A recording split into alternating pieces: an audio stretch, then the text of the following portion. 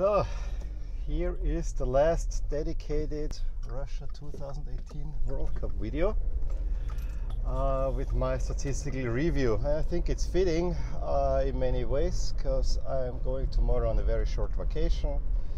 Have posted quite a few videos because of that, because I'm surely not gonna make videos during that time. I'll try to keep it up afterwards. What this video is about is a statistical review, the one that I've been spoilering for quite a while. Finally finished the presentation that you will see now with the slides. Just a little bit ahead of what you're gonna see. I think I want to spend the time here that I can go then quickly through the teams. First off, all the teams are sorted by their performance index, and I'll start with the worst one, where I give out grades. It's kind of grade F. We'll start first up until grade A to the best team according to the performance index. Just a quick reminder, what is the performance index? For the performance index, I take my pre-tournament projections according to probabilities and take the actual result, and then I compare the probabilities of underperforming, meaning having a result that is worse than the one that is actually achieved. What was the probability ahead of the tournament before that, and the probability of overperforming, meaning taking the current result, what's the probability of achieving a result that's even better, equal or even better than this result. And the difference goes in the performance index, with -1 being the worst possible performance, almost unthinkable, and +1 being a dream performance that no one ever thought about. So roughly that's the scale. 0 would be an average performance. You could say performing as expected, since there are only 7 stages. If you're in the C, then you performed as expected. Then in addition, I present individual game numbers of the team in question. That gives us an idea of how the games went. On the left side you will always see the upset index, which is very similar to the performance index but on an individual game level, where I compare the actual result to an average result of that kind. So if this index is very negative, then this is a big upset, and this index is between -0.5 and 0.5. I did this for consistency with others. If it is as expected, it goes in the positive. So the more positive the result, the index is, the more expected the outcome of that game was. So that should give you a good idea of how surprising the actual results were. And I take this time goal difference into account as well, where I took Asian handicap odds and compared the goal difference to the Asian handicap odds, and if it's far off this Asian handicap odds line, then this decreases the upset index further. And lastly, there is the form index, which is similar to the upset index, but now it's not taking the entire game, but it takes the performance of that particular team. It is computed by using my model, computing the expected points, and then subtract the expected points from the actually achieved points. So for a win you get 3 points, subtract the points that were expected. If this is really high, then this is a good form. If it's low, it's a bad form. Again, I adjust by goal difference as well, so to kind of take into account a heavy win or a heavy loss. Of course, if you win, you have a high form value for that particular game. If you lose, you have a low form value, but it kind of differentiates. If you as an outsider lose by only 1 goal, you'd still get a substantial value. Can be, I think I've seen up to 30%. But if you win only by a goal, and if you're a high favorite, then this gives you a lower performance value than the 100% that usually is given for that case. So just taking things into account there gives us also a better feeling of how good was the performance, how kind of you can see the quality of the performance. If it's 100% and this was as good as possible, according to how the calculations are actually going, it can be that the value goes above 100%. I just don't display that, but I might do that at a later stage. I know that the highest performance value that I got was, I think, 107% by Korea against Germany. Just as a heads up, that was the best performance given the pre-match expectations. Well, I hope I didn't confuse you too much with that. Just as an explanation for the numbers, you will see them now. Negative numbers below are always point to the left, positive to the right. Again, upset index, negative numbers. This is an upset. The more negative, the bigger the upset. The more positive, the more expected that result was. And for the form curve, yes, if it's closer to zero, it's probably a loss, and a differential loss. Draws are also rarely at the 50% mark, because a draw gives you only 1 point, so it's 33% on the point scale. So also not that high, but then if you go to a win, yeah, under 100% is perfect.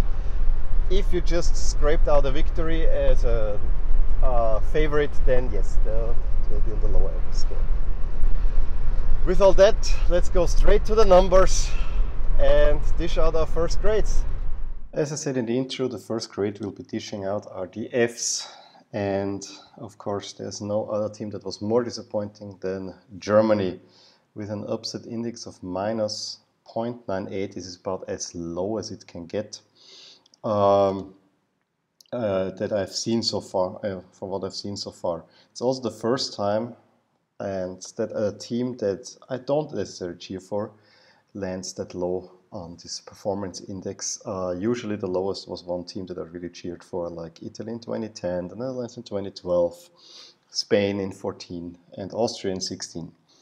When we look at the upset index, we can see that the Korea result and the Mexico result were big upsets and hence very low performances. Only the Sweden result is the one that stands out for Germany as something that was about to be expected. Let's go further. Poland, also a very disappointing, finishing last in the group. The games themselves were not that upsetting. Maybe the Senegal defeat, and yeah, they were favored against Colombia, but it was not that big. They got the win against Japan, which was the only real performance, but in the end it didn't count much. So yeah, Poland also very low index given the pre-tournament expectations.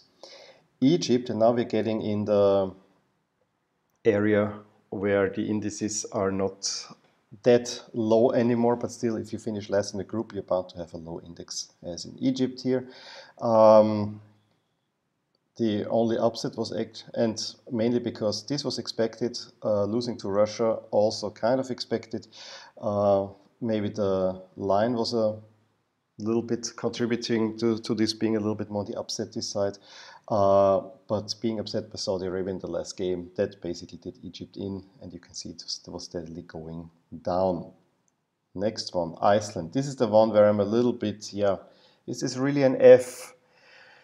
Given pre-tournament expectations, we didn't expect Iceland in last place in their group. Therefore, they have this low index. If I look at the overall tournament, the first two results were kind of upsetting, and this is the big downer for Iceland. They got the big point against Argentina. This is a draw where they actually get over 60%. So this is a really, really good performance. But then the others were not so great. They were favored against Nigeria and lost, and also with a second-string team against Croatia, although the result was kind of expected, they didn't manage to win. So for that reason, Iceland will get an F. Now let's go to the Ds. So those are still bad performances, but not as bad as the previous ones. Costa Rica is one that is actually, all their results were kind of expected. Maybe the small upset that they had was against Switzerland here, where they managed to draw. So they were continuously getting better, but still overall finishing last never gives you a good performance.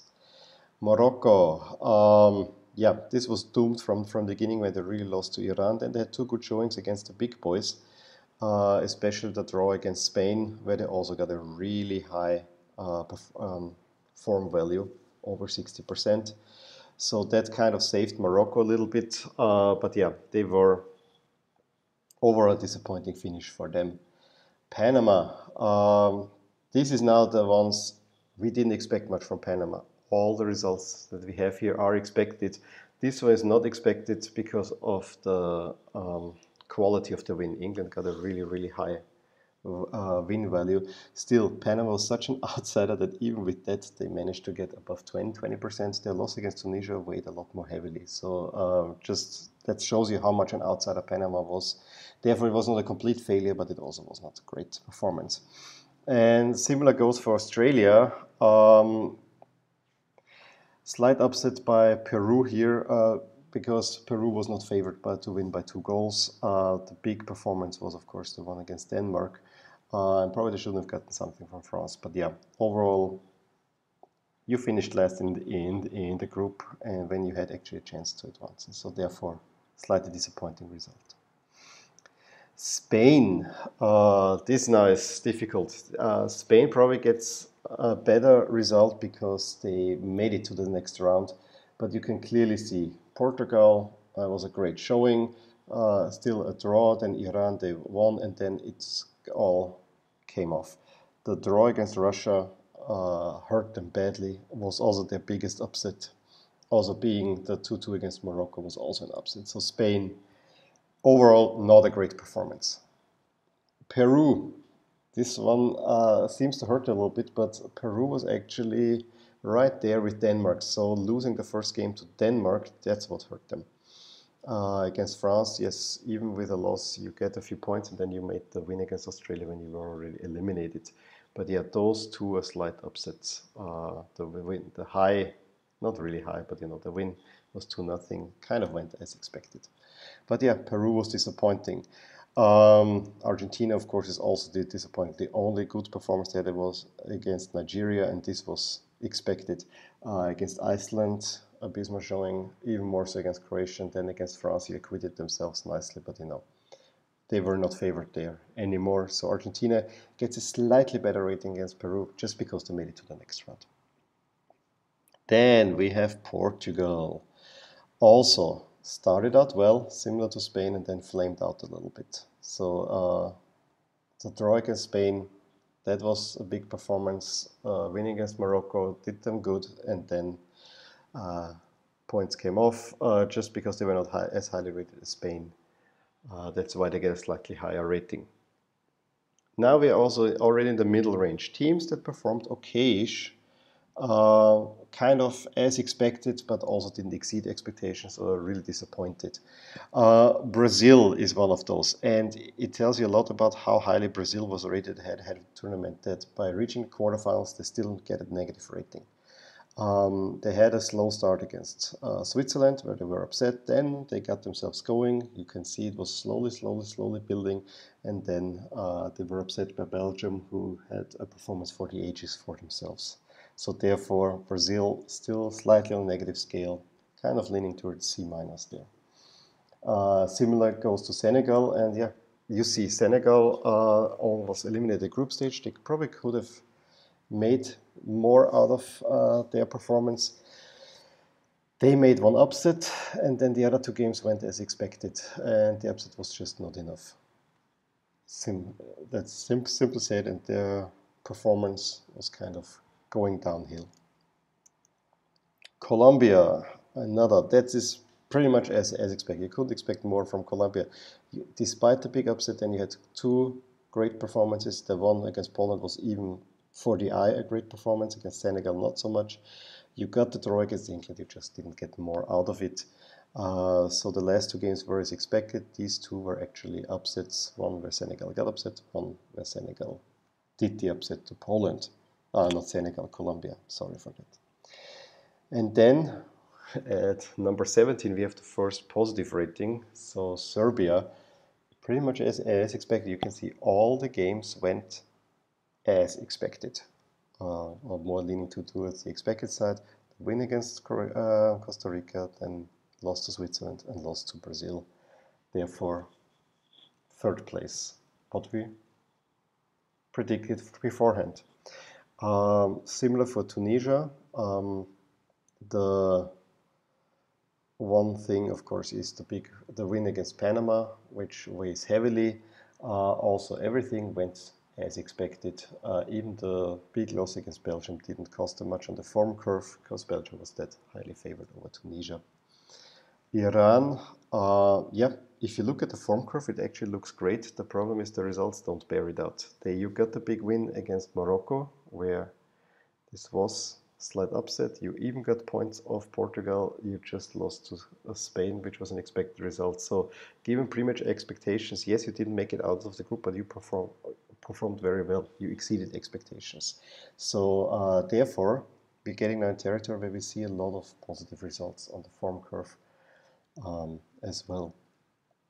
And we're already moving on to Grade B. Now, these are teams that can leave the World Cup more or less happy. The first one is Switzerland, and yeah, the first two results are the ones that make the Swiss happy. You can see it's kind of a downward spiral, so this is probably a B minus, if we are honest, because there against Sweden they were favored. Also, the draw against Costa Rica doesn't look that great, but the first two performances, that was something that the Swiss can be very happy about. Nigeria.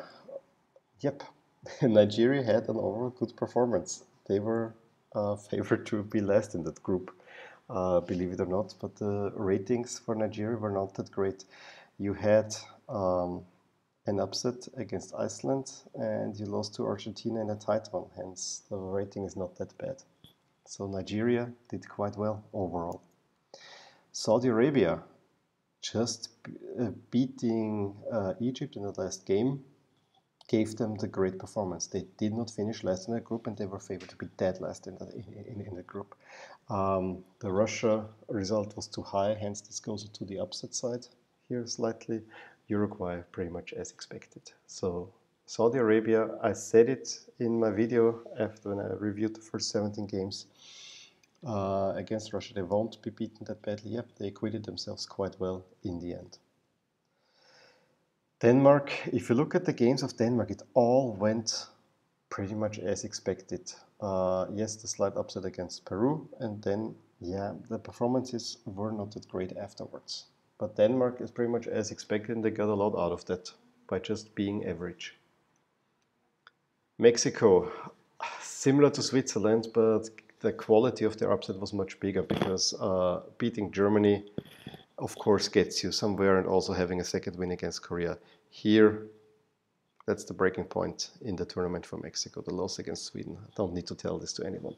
So first, you get an upset, huge upset, one of the biggest in the tournament. Then you get your deserved win, and then you are upset and you get an expected loss against Brazil. So that's the story right there for Mexico. But yeah, making it out of the group stage already a success for Mexico. I know they wanted more.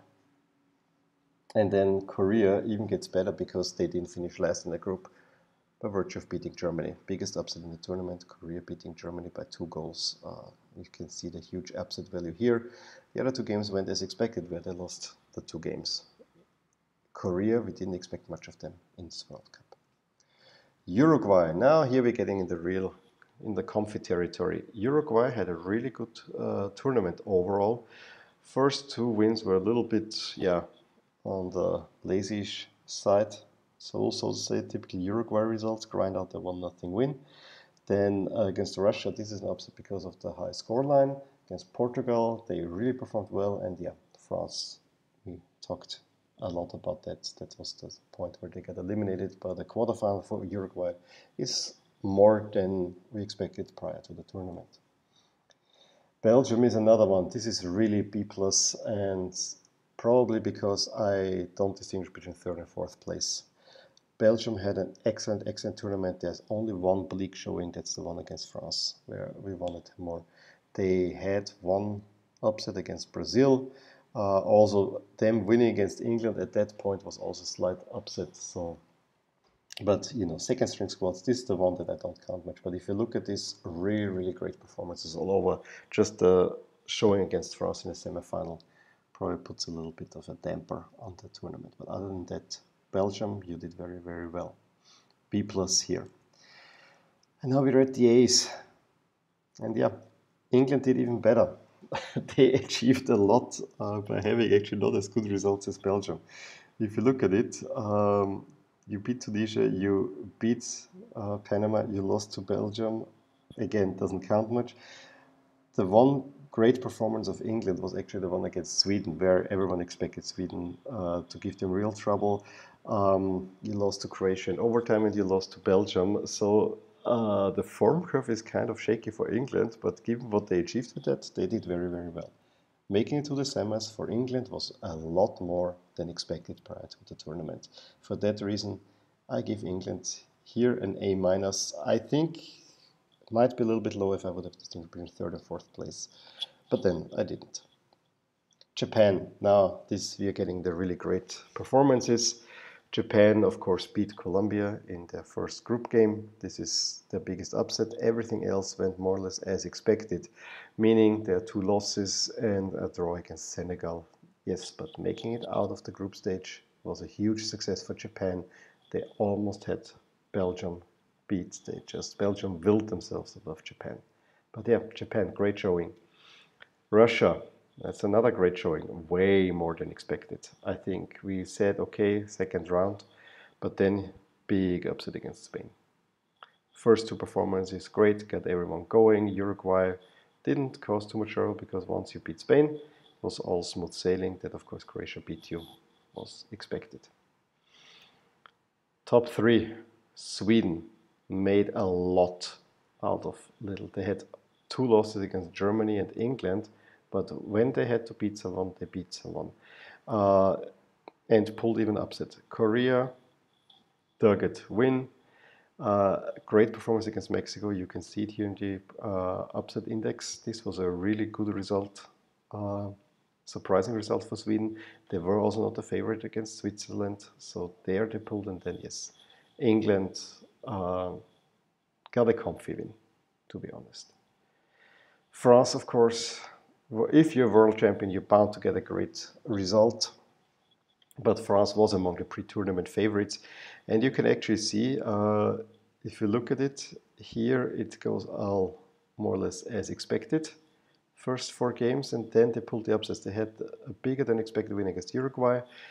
They were slight underdogs against Belgium, and you know, beating Croatia by 2 goals was also not that expected. So the form curve, except for this Denmark result, a game that they didn't really play, it all looks fine.